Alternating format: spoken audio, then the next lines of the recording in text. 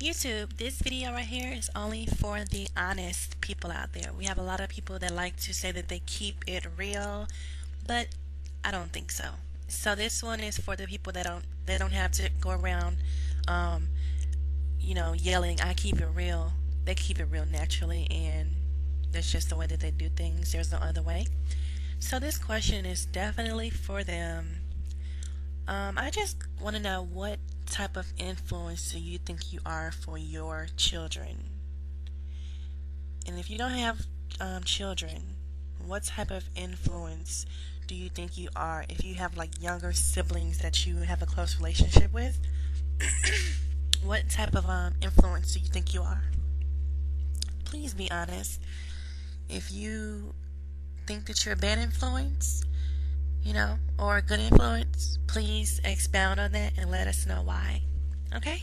Thank you.